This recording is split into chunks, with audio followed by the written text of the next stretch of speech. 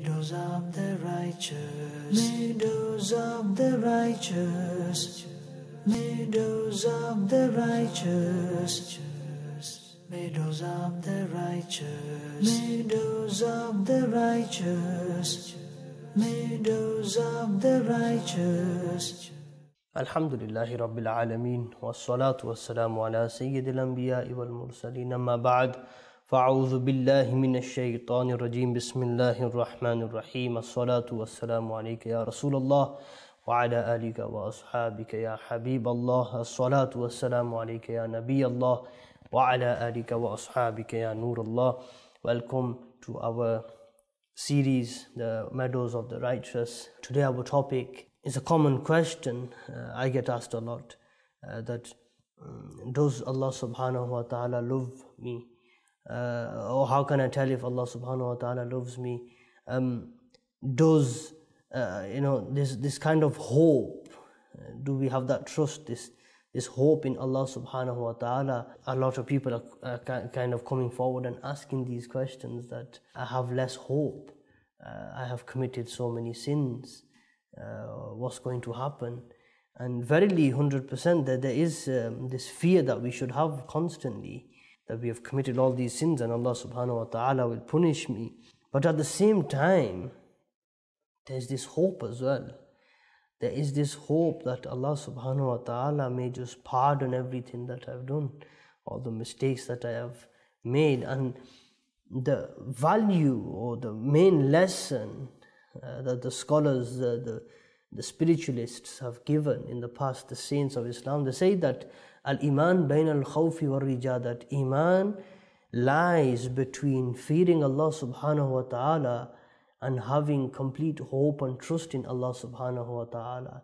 This is what the meaning of Iman is. You have to be right in the middle. So you can't just be completely fearful and have no hope. In hope of Allah subhanahu wa ta'ala's mercy.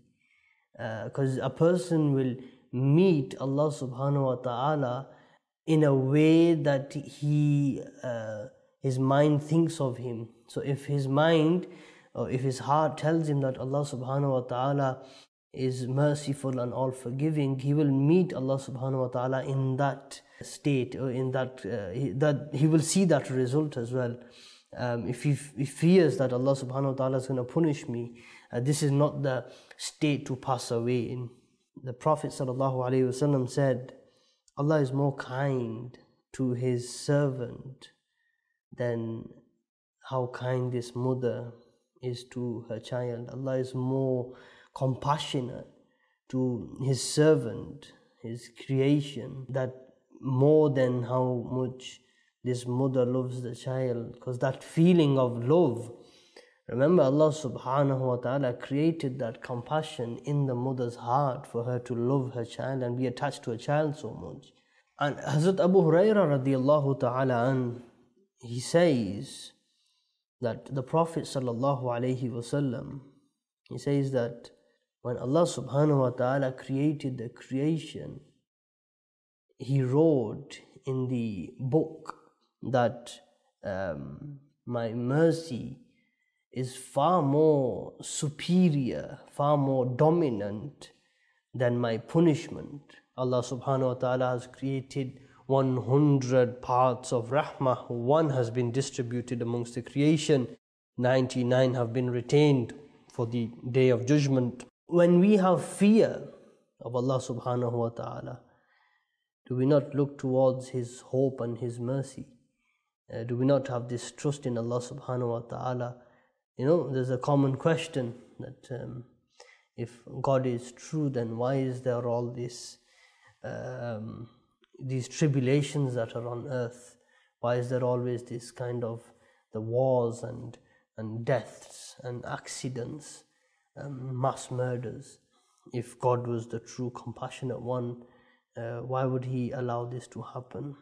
And just simply to understand this, the simple answer is the dunya is a small portion of time. It's a small portion of time. A soul, a believer believes that our soul continues forever. If we go through some tribulations today, this is actually an investment for our hereafter. This is actually in one way a mercy for us in the hereafter, that Allah subhanahu wa ta'ala has given us a small tribulation in the dunya where we will only live for a small portion of time, but in the hereafter there is endless blessings. On the other hand, if you take the other hand, if Allah subhanahu wa ta'ala gave us endless mercies in the dunya, would we ever want to leave here if there was no pain, if there was no anxiety, if there was no grief and hardship? Why would we want to leave a place of happiness? The real eternal place of happiness is the hereafter. One of the key reasons for that is that's when a believer will be able to meet his Creator. That's when a believer will be able to get what he desires. That's where is a place full of tranquility and peace. That is his manifestation of his mercy. So this question asked in society now, the answer is we are only but mortals in this dunya, in this world. A small affliction in the world, a tribulation, a test in the world is very insignificant in terms of the time span of our existence. What happens after this is more, there's a long way to go, there's a long process yet. And this, a scratch that you feel is only just a scratch. The pain that you feel, you will forget about.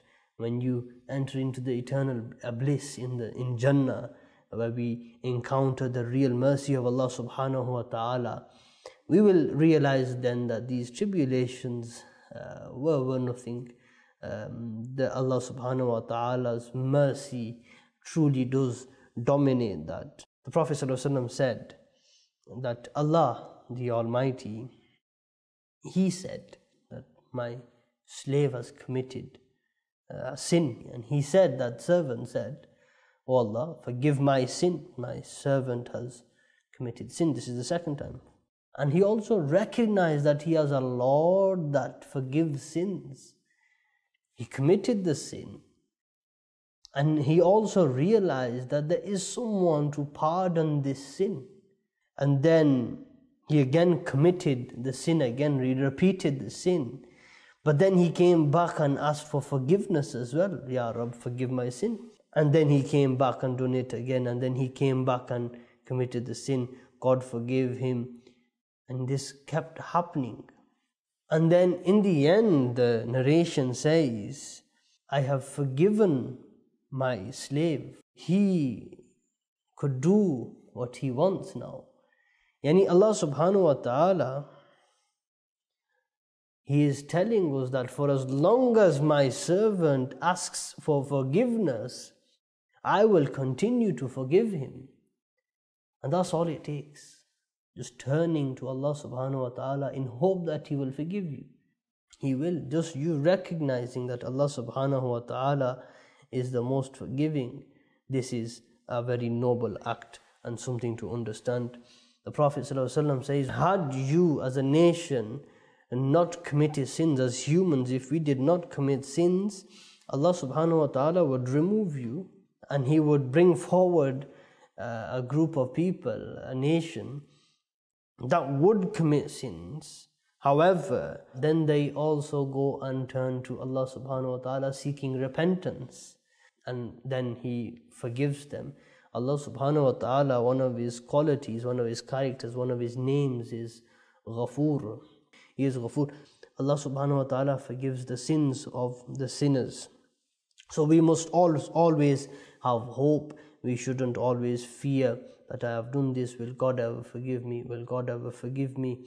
Allah subhanahu wa ta'ala will continue to forgive a person for as long as he has not associated a partner with Allah subhanahu wa ta'ala. For as long as he has believed in Muhammadur Rasulullah sallallahu alayhi wasallam as the final messenger, for as long as he has believed in the Quran, the previous books that were revealed, everything that's within the Quran, he has abided and accepted what the Quran has to say, the angel's destiny.